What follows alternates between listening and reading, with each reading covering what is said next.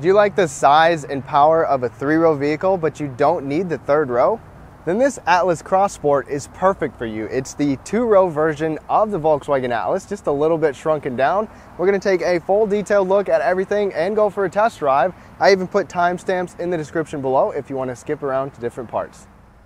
Now I'm gonna start this off in the back seat. I never do that, but the main reason for getting this Cross Sport is because there's a ton of rear seat legroom. It has more than the Tiguan and even more than the bigger Atlas, and that is what makes this special, and this is where the magic happens. I mean, it is seriously like sitting in a full-size pickup with a crew cab back here. It is that spacious. The seats don't slide forward and backwards because they have a mechanism to where they actually tuck into the floor for cargo space, and I'll show you that in a little bit. And you can recline them a really nice amount. And you've got this panoramic glass up ahead, so overall, really nice place to be. You even have LED interior lighting. You've got AC vents with the storage cubby, a couple USB ports, and a 3-prong outlet.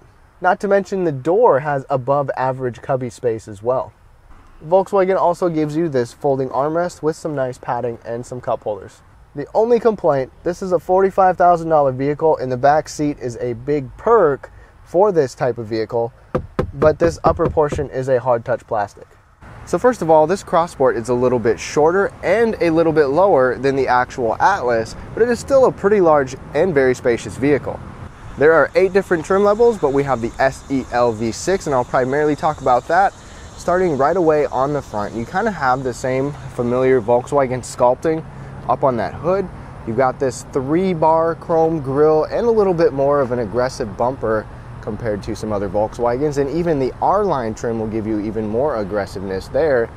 And these headlights, I really like the headlight design from Volkswagen here. These are, you have LED headlights, LED daytime running lights, incandescent turn signal there, and then actually right on the inside corner is the all-weather light. That acts as the fog light, and we even have the adaptive front lighting system and cornering light, so the lights can move and illuminate next to you at night.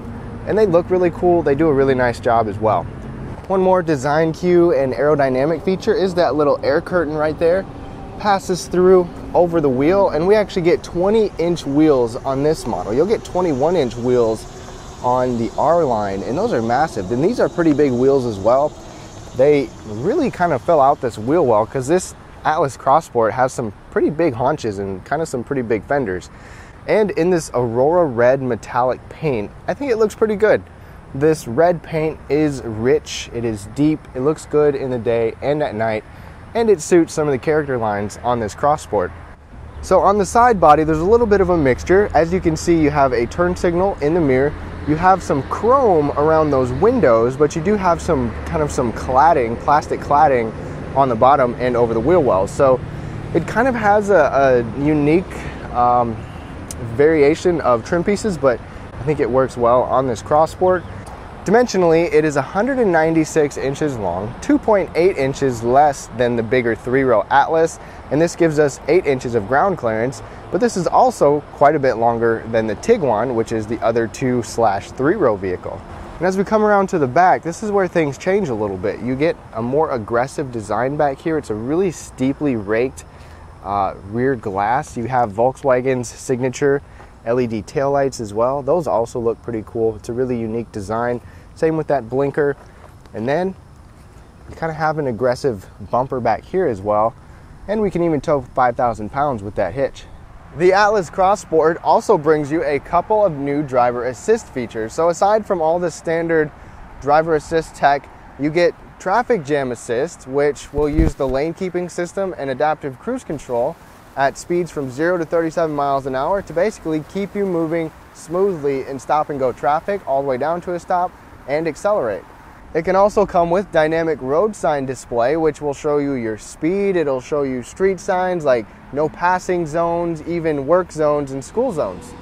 Now, as we take a look at the cargo area, first of all, on these middle and upper trims, you get the hands-free lift gate.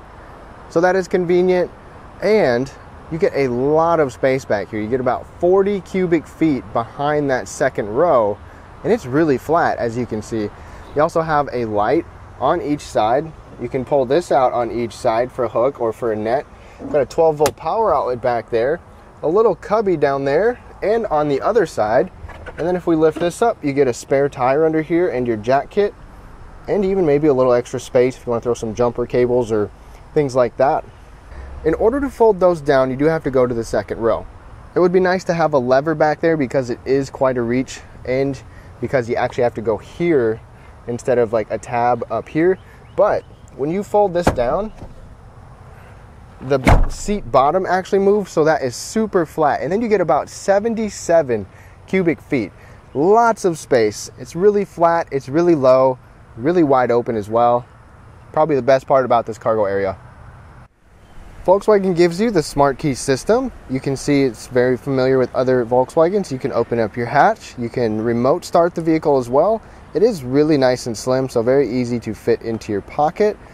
And the way Volkswagen's works is with a sensor in the back to open it, or you can just press on that little line and it's locked.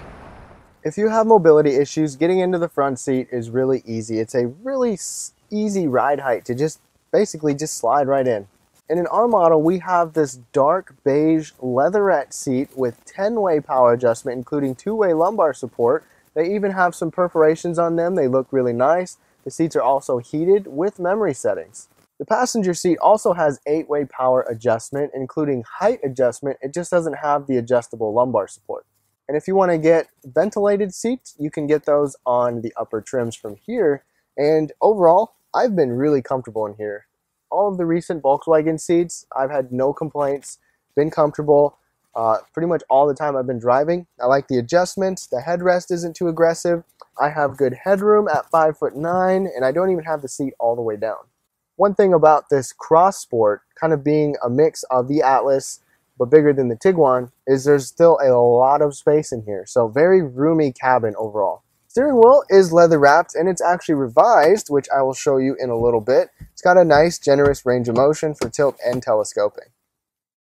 As you take a look at the interior, it is a very practical, typical Volkswagen interior, but it is definitely not modern. I was hoping for a little more modern spice than what we have, but it is very solidly built. Now when you take a look at the door, if you rest your arm up here, this is a softer material. You kind of have a unique trim piece running across. I like this stitching in this kind of this gray beige like our seats, and then you've got a nice wide and padded armrest, good solid grab handle. All 4 windows are one-touch automatic, and then you've got a really nice generous storage area. You can pop your tailgate with that, and good sized bottle holder. Right to the inside, you also have this little storage bin right there, and then in order to turn on your fog lights, all weather lights, you just pull on that. Push button start, it's right there. And Volkswagen actually somewhat revised the steering wheel. It feels a little bit bulkier, but it still has kind of the same design style, I guess you could say. I like the grips. It's very comfortable to hold on to, leather wrapped, and slightly revised buttons right here as well on the steering wheel.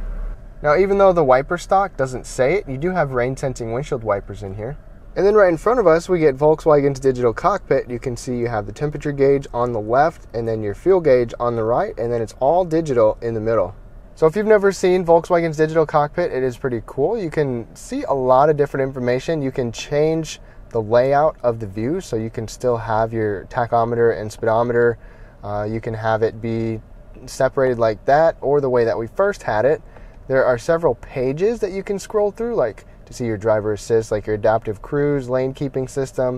You can see your navigation on here, and if you change the view, you can see the entire screen of navigation. So that's kind of cool. So many different things that you can do. You can also see a lot of different trip computer information. And as I scroll through this, you can see everything that's available for you to see. So pretty cool area right here from Volkswagen. Now, like I mentioned, it's not the most modern interior, but you do have soft material up here, and I'm really a fan of this extra storage cubby. It is kind of a rubber liner, so things don't slide around. It's just an extra little area to throw sunglasses, wallet, whatever you might have. And then we have the 8-inch screen right here. This is where I was maybe expecting some changes, kind of with this center console, center stack area, but it is still functional, it works well, and it's just like other Volkswagens. So on the screen, you do have Apple CarPlay, Android Auto, and I like how when you bring your hand close, it'll automatically pop up different buttons There's a lot of useful information. You can customize and change different settings through here. It's a very responsive touchscreen as well, so no complaints with that. Now, we do have navigation and Sirius XM, but we do not have the Fender premium audio system. So if you want that, you have to move up in trim levels. And then if I put it in reverse, we kind of just have the standard backup camera. You do get dynamic lines just with this one view. If you want the top-down overhead view camera, you got to move up in trim levels. And as you move down, you'll find your AC controls, your heated seat buttons, and we do have dual zone AC for you and your passenger. You can sync it up so they have the same temperature. Auto stop start button is tucked away right there. And then down here you get a really large, generous storage area with a couple USB charging ports, auxiliary port, and a 12-volt power outlet. And this mat is actually a wireless charging bin. So if you want to use it as a charging mat, you can. Otherwise, it's a rubber storage mat.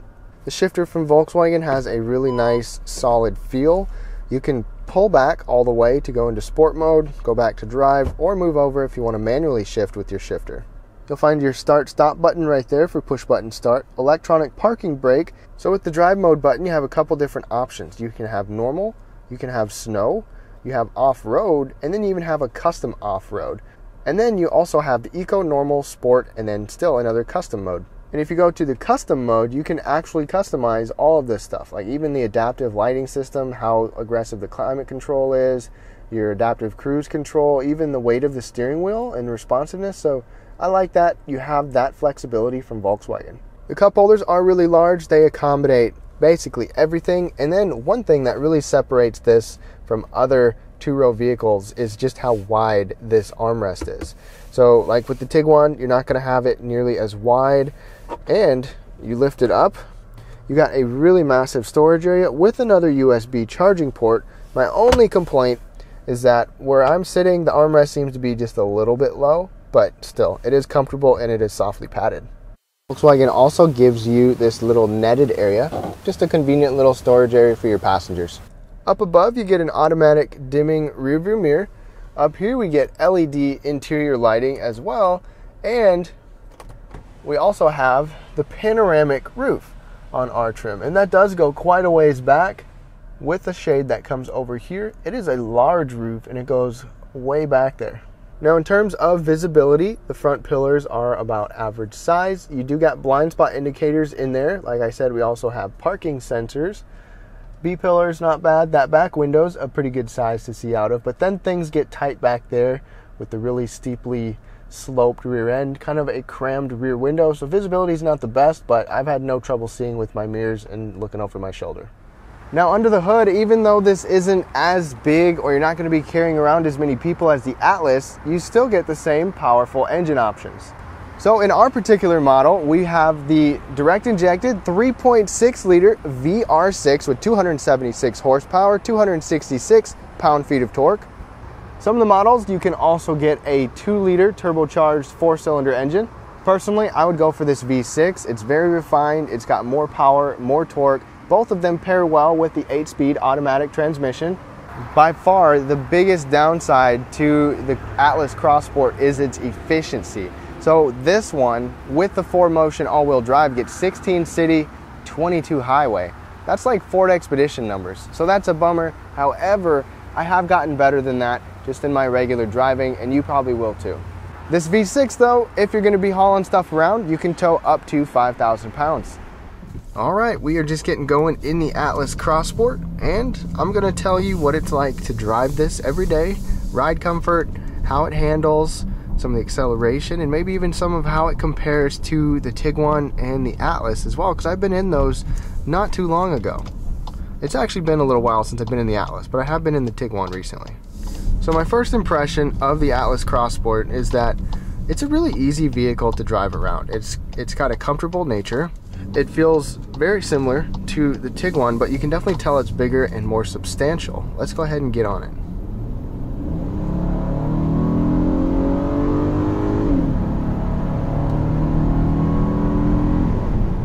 And you got a powerful V6. It is not as powerful as some other V6s in class or in vehicles of this size, but it's enough, because it's not like you're gonna have 3 rows of people in here.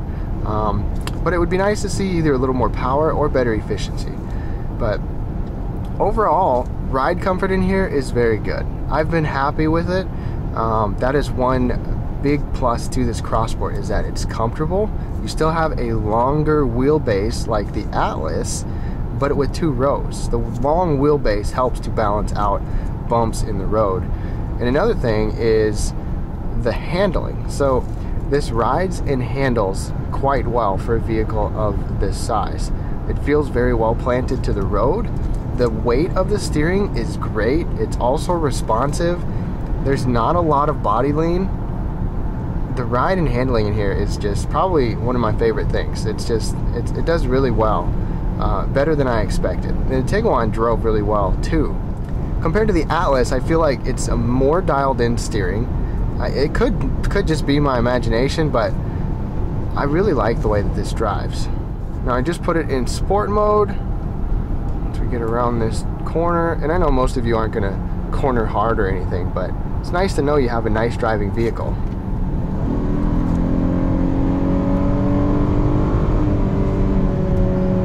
And it holds the RPMs in sport mode, so it's ready to go. Yeah, it's definitely responsive. This 8-speed transmission, I'm gonna put it back in normal mode. This 8-speed transmission paired with this V6 has done a nice job. There have only been a couple of times where it felt maybe a little bit jerky, but for the most part, it's been very smooth. Now, in terms of road noise, this side glass is not laminated. It is a little bit thicker. Road noise overall is pretty good. It's not exceptional, but it's not bad either. It's kind of middle of the class. It does well. It's not obnoxious. You can carry on a conversation in here. Even on rougher textured roads, it's not too bad. Now, one thing with that bump that we just hit is that with these 20-inch wheels, these are pretty good sized wheels, so you do feel a little bit more of the bumps, probably in comparison to smaller wheels. But like I said, ride comfort is still good. It still does a nice job. I have not experienced any rattles or vibration or anything like that. The lane keeping system and radar cruise control have done a good job as well. And some of you may be curious about, you know, the visibility like I showed you, but I haven't had any issues being able to see cars around me. Ergonomics wise, I wish that there were maybe a little more physical buttons, but the actual touch buttons on the screen are easy to reach. The visibility here is good. I like the storage areas in here, especially that one up there. And room is excellent in here. That is one big thing about this compared to other 2-row only vehicles, is this is very spacious. Now, if you're debating between the turbo or the V6, one difference is that with the turbo, if you just put your pedal down a little bit, it's gonna go pretty quickly, right away. Whereas a V6, you have to kind of rev it out, get more RPMs, a little more pedal to get the power. But once you do get some power from this V6, this is definitely more powerful than the turbo 4-cylinder. Now, the brakes on here, they feel pretty good as well. They're responsive, about average, no complaints with that. And in terms of driving this every day, I can definitely see the appeal that Volkswagen is targeting with some customers. A lot of people can get 3-row vehicles that don't actually need or use the 3rd row. They just want the space. And that's what you have here. This is larger than other regular 2-row vehicles, like, for example, maybe the Chevy Blazer, the Ford Edge, Nissan Murano, vehicles like that. This is dimensionally bigger. It has unique style, tons of legroom, and still really good cargo space. Now let's go ahead and wrap things up.